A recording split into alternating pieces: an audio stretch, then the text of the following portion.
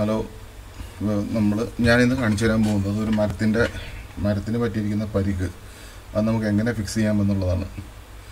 നമ്മുടെ നാട്ടിലൊന്നും ഇതുപോലെ ഒരു തൈക്കോ അല്ലെങ്കിൽ മരത്തിനോ ഒക്കെ ഇങ്ങനെ ഒരു പരിക്കോ അല്ലെങ്കിൽ ഇങ്ങനെ ഒരു കേടുണ്ടെങ്കിൽ നമ്മളത് കെയർ ചെയ്യാറില്ല. കാലക്രമേണ നാളുകൾ കഴിയുന്നവരും അത് പതുക്കെ അതിൻ്റെ അകത്ത് വെള്ളം കിട്ടുകയും അല്ലെങ്കിൽ വേറെ കീടങ്ങളൊക്കെ ഇറങ്ങി അതിങ്ങനെ വലിയ ഓട്ട വലുതായി പിന്നെ കാലക്രമേണ ആ മരം നശിച്ചു പോകാനാണ് പതിവ്. നമ്മൾ അത്ര കെയറാണ് കൊടുക്കാറുള്ള ഒരു മരത്തിനൊക്കെ.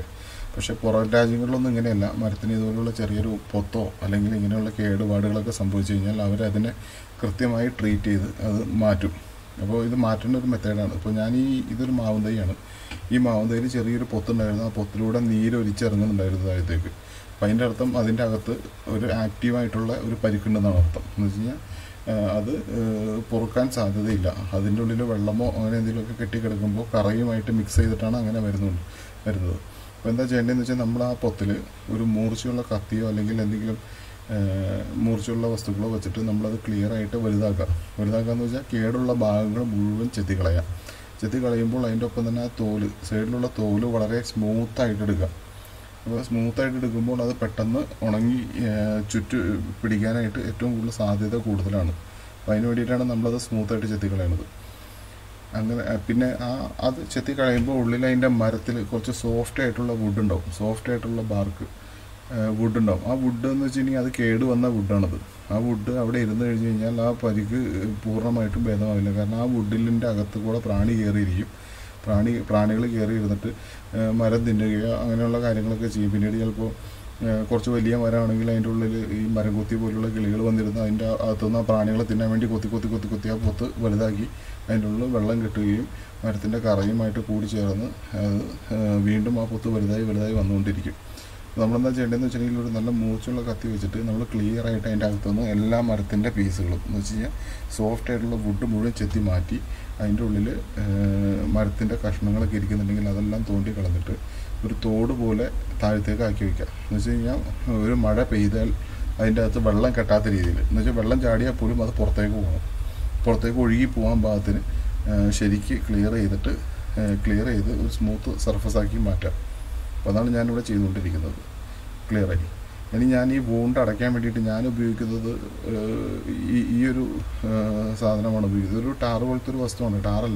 ടാറോ പെയിൻറ്റോ അങ്ങനെയുള്ള വസ്തുക്കൾ ഉപയോഗിക്കരുത്. കാരണം ടാറ് പെയിൻറ്റൊക്കെ ഉപയോഗിച്ച് കഴിഞ്ഞിട്ടുണ്ടെങ്കിൽ അതിന് അസിഡിക് കണ്ടൻറ്റ് ഉണ്ടാകും. അത് മരത്തിന് കൂടുതൽ ദോഷം ചെയ്യും. അപ്പോൾ നമുക്ക് ഏറ്റവും എളുപ്പം കിട്ടാനുള്ള സാധനം എന്താണെന്ന് വെച്ചിട്ടുണ്ടെങ്കിൽ ഈ റബ്ബർ വെട്ടുകാരുടെ കയ്യിൽ മിക്കവും കാണും. എന്നുവെച്ചാൽ റബ്ബറിൻ്റെ തൊലി ചെത്തി കഴിഞ്ഞിട്ട് അത് ഉണങ്ങാൻ വേണ്ടി അടിക്കുന്ന ഒരു തരം ടാറ് പോലത്തെ ഒരു വസ്തുവുണ്ട്. അപ്പോൾ അത് കുറച്ചും കൂടി സ്മൂത്തായിരിക്കും. എല്ലാ അഗ്രികൾച്ചർ സ്റ്റോറിലും നമ്മുടെ നാട്ടിൽ കിട്ടും ഈ സാധനം. അപ്പോൾ അത് കുറച്ചും കൂടി സ്മൂത്തായിരിക്കും. നമുക്കൊരു ബ്രഷ് വെച്ചിട്ട് പെയിൻറ്റ് പോലെ അടിച്ച് പിടിപ്പിക്കാം.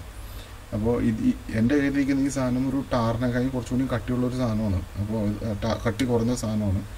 ഇത് ഞാൻ പുറത്തുനിന്ന് വാങ്ങിച്ചതാണ്.